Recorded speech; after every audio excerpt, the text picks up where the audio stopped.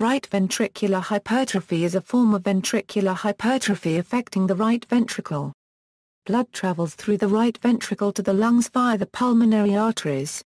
If conditions occur which decrease pulmonary circulation, meaning blood does not flow well from the heart to the lungs, extra stress can be placed on the right ventricle. This can lead to right ventricular hypertrophy. It can affect Ecg findings. An Ecg with right ventricular hypertrophy may or may not show a right axis deviation on the graph. Causes. Common causes include pulmonary hypertension, tetralogy of Fallot, pulmonary valve stenosis, pulmonic regurgitation, ventricular septal defect, high altitude, cardiac fibrosis, chronic obstructive pulmonary disease, athletic heart syndrome.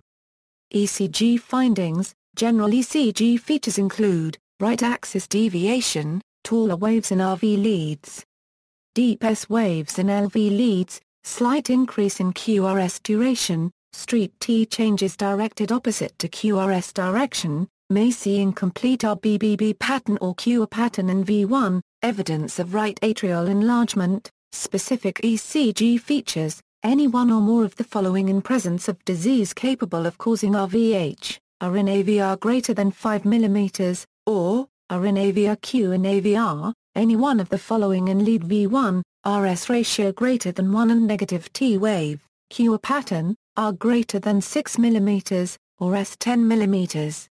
Other chest-led criteria, are in V1 plus S in V5 10 mm, RS ratio in V5 or V6 7 mm, street segment depression and T-wave inversion in right precordial leads is usually seen in severe RVH such as in pulmonary stenosis and pulmonary hypertension.